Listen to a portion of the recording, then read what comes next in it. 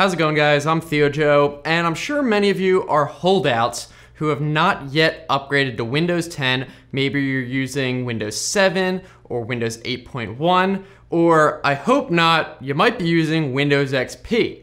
Now, there are a lot of reasons why you might not be upgrading to Windows 10, but I'm gonna give you some reasons why I think you personally should at this point, because it is the latest operating system, and I think you will get some benefits out of it. And there are some things you can't do with current operating systems. So I've got about 7 reasons that we can go over that might convince you that you should upgrade at this time. So first of all, one reason to upgrade is that Windows 10 is still actually free to upgrade for now. Now, they have said that you can't upgrade for free anymore, but there is one way to do it, and that is through Microsoft's accessibility page, because they are still offering technically free to people who have issues with hearing or need additional accessibility features. So even if you don't technically have those issues, you can still get the upgrade for free from their page. However, that is going to end on December 31st of this year. So that was a little loophole. Even though they said you had to pay to upgrade, you could still do that up until now. But if you've been waiting to upgrade to Windows 10 because you thought you'll be able to get it for free forever, that is now going to end, and you are eventually going to have to upgrade Windows. Eventually, you know that. So you may as well just get it for free while you still can. And one reason why you probably will have to use Windows 10 as opposed to even another version is because Microsoft has pretty much said that Windows 10 is going to be the last version of Windows. And what they mean by that is instead of releasing a big Windows update, a new version every few years, they basically made Windows 10 to be modular, meaning that they built it so they could make major upgrades to individual components independently within Windows, so they can release major updates every 6 months and just upgrade the entire operating system in parts instead of the whole thing. So even though it's called Windows 10, they'll probably just rename it to be called Windows at some point, and say after 5 or 6 years, they will have made so many updates to different parts that it will actually have completely different software than it would right now. So it is technically the last version of Windows because they're just gonna be continuously upgrading it. And that's kind of the reason why, look, if you get it now, you won't have to really upgrade it in the future. So number 2 is another big reason why I think you should upgrade, and that is for security reasons. There's really no doubt that Windows 10 does have better security than previous versions. I mean, it's just newer, and they have integrated a lot of security features that were not available in previous versions. One specific example is exploit protection that used to be part of what was called the Enhanced Mitigation Experience Toolkit. And this was a piece of advanced software that you probably have never heard of before. You wouldn't have really known about it, but it did actually allow power users to prevent exploits in software running on the computer. But now they depreciated that software and integrated it directly into Windows 10 in the latest major update, which was the Fall Creators Update. So on top of all the other security features, you're gonna get stuff like exploit protection, so that, for example, if you open a PDF that has an exploit built in, then your operating system itself can protect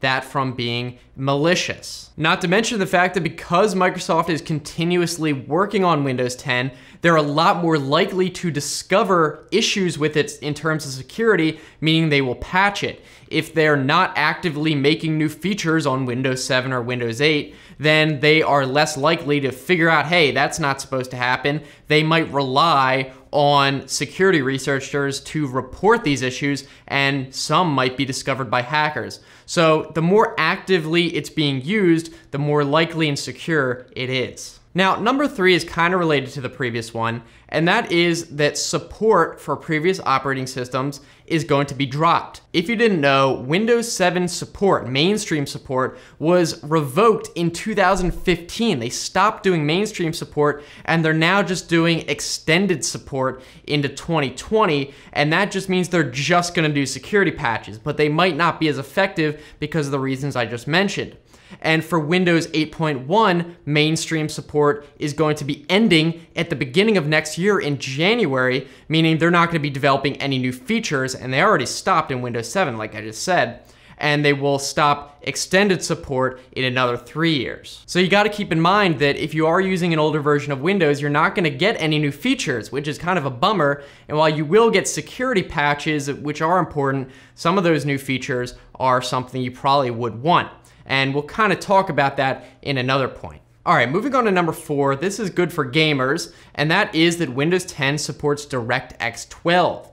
If you're not familiar with what DirectX is, basically it's an API that allows game developers to better access the hardware in your computer so you can literally run games better and run them more efficiently and just be able to do more stuff. And the new versions of DirectX obviously always allow more features for developers, which means they can do better games. And if they're exclusive, you're only going to be able to run games on Windows 10. And even if they're not exclusive, but they still support DirectX 12, if you're running it on Windows 10, you can try to run it in DirectX 12, and it might run even better than it would on previous versions. All right, now number 5, this has to do with universal Windows apps. Now, I'm personally not really a big fan of the Windows App Store where you get these, but sometimes it is pretty darn useful to use a universal Windows app. Specifically, that is because a universal Windows app is going to be able to run on any device that uses Windows 10, whether it's a desktop, a tablet, I don't think really Microsoft makes their phones anymore, or get this, an Xbox. That is right, Xbox One actually runs on a modified version of Windows 10. So any apps that you could run on a desktop theoretically could be enabled to run on an Xbox. And that actually is a pretty cool feature having to do with games, where if you buy an Xbox game, a lot of times you can also run it on your computer and pick up where you left off because it's all the same platform. It's like running it on a very similar system. So there are some games that do allow you to play on the Xbox, then move to your PC and continue playing even with a controller and all that. Also, if you do happen to use apps from the Windows App Store, one good thing is it's a lot easier to keep those up to date because it should theoretically be able to update those automatically instead of having to manually check within the software. But that's another point. I personally like to just download software myself, except if it's in the case of an Xbox, which is pretty awesome. All right, now we're coming near the end. We got a couple more points. So number 6 is that Windows 10 obviously has more features. And like I said before, they're still developing new features unlike the previous versions. So not only are you gonna get more features right off the bat, there's gonna be more in the future. So one example is the cool Nightlight feature, which I've been talking about wanting on computers forever and phones, which basically dims the screen and makes it a little bit more orange at night. So it's just easier on your eyes. It is less likely to keep you up at night. And if you do happen to disable it, you'll be like, whoa, it'll blind you. Like, I can't believe I was using the computer without it before. It's very similar to the Flux program, which I've talked about many times, and also the Night Shift on iOS, and also Night Light on Android. So it's really awesome they have it built in. Some additional examples of features include better customization of the start menu. So if you're like me and you absolutely hated the Windows 8 start menu, they kind of improved that. So it's kind of a combination between the Windows 7 start menu and the Windows 10 or 8 start menu. So you basically do get that list of apps, but you still have the tiles and you can resize it. You can move it all around. So it is a little bit better. I've gotten used to it. I kind of like it. So that's at least good. Another cool quick feature is virtual desktops. So if you want to keep all your icons having to do with work on one, you can switch between them, or all the games on another. So that's pretty convenient. And also another little feature is the task manager has been improved. You got resources on there now. So even if you want to look at stuff like bandwidth being used, GPU utilization, GPU memory, all sorts of stuff that you're just not going to get in previous versions. All right, now finally, number 7, I kind of touched on this before, but another reason to get Windows 10 is that it will be majorly updated every 6 months. At least that's the schedule Microsoft has said they want to stick to.